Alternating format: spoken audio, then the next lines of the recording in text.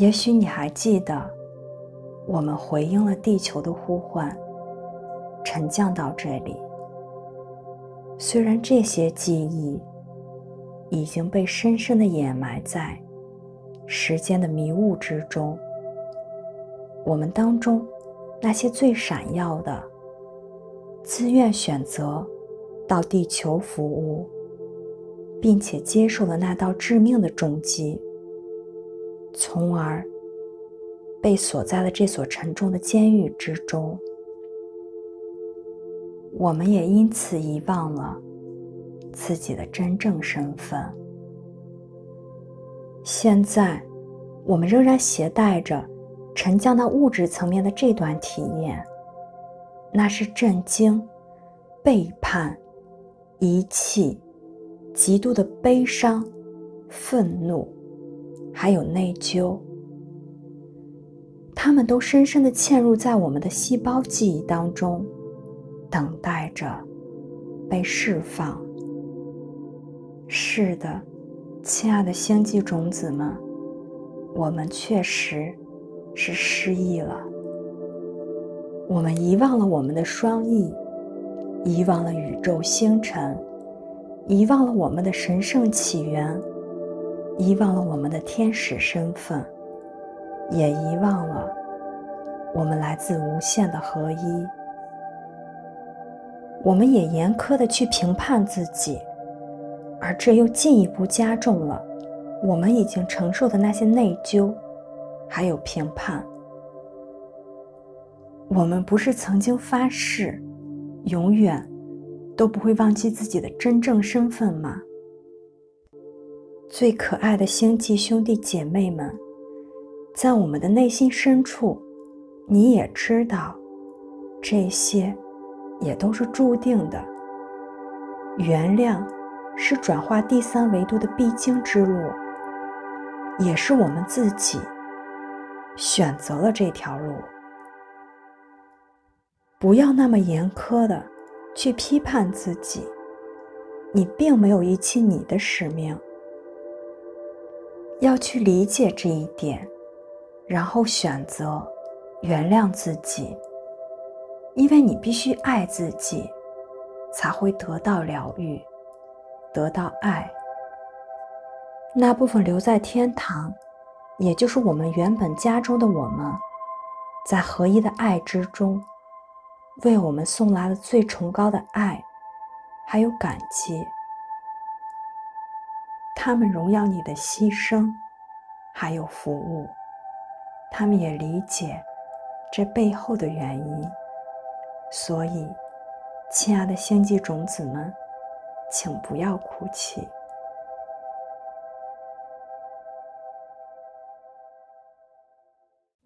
你是天使投射出的一道金光，这道金光是你自己的全息投影，从高的维度投射到了地球。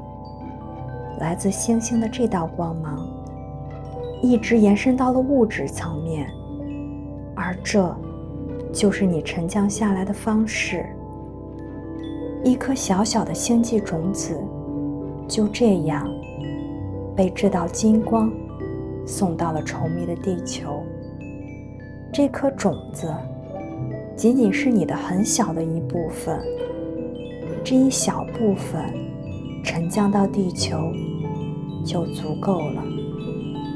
而在更高维度的天使领域，还存在着一位巨大的金黄色天使，他一直在守护着你，他才是真正的你。只是那部分转世到地球的你，陷入了长久的失忆状态。转世到地球的你，仅仅是你巨大全然存在的一个小小的片段。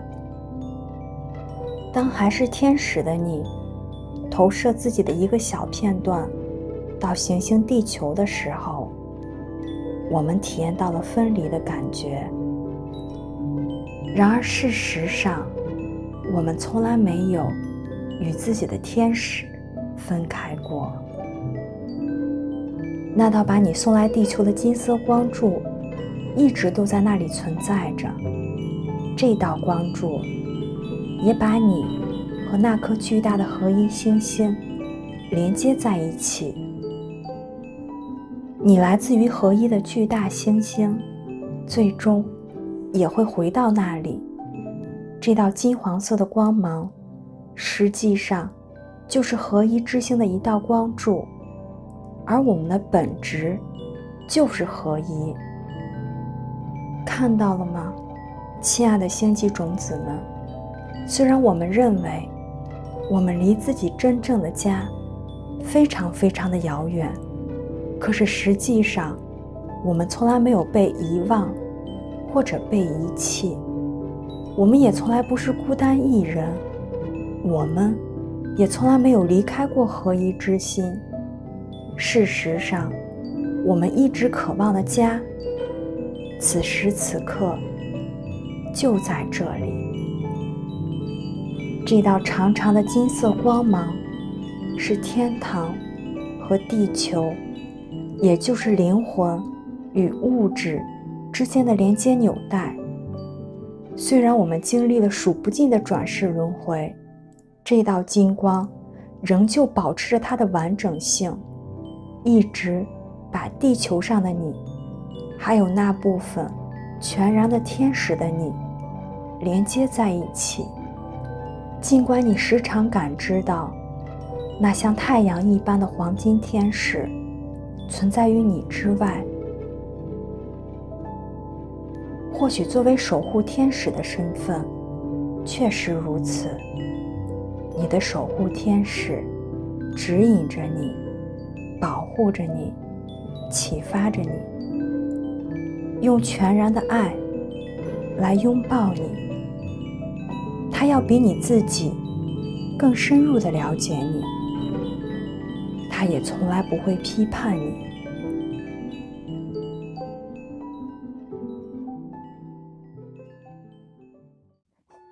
现在，呼唤的声音再次响起，它鼓励我们觉醒，并且站起来，摆脱掉让我们陷入沉睡的枷锁，并且重新回忆起我们所知道的一切。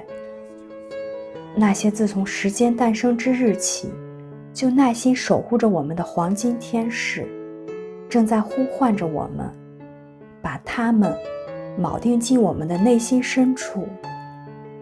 为了完成从二元回归合一的转化，我们必须要爬上那道金黄色的阶梯，重新找到我们回家的路。我们也要从二元世界当中拓展自己，我们要平衡和整合所有的对立状态，把所有的极性都带回合一。纵观历史长河，从来没有星际种子转世到地球的频率之中，并且把它们自己深深地铆定在物质的核心。从现在开始，我们也真正地踏上了我们回家的高速路。星际种子，我们现在要一起回家。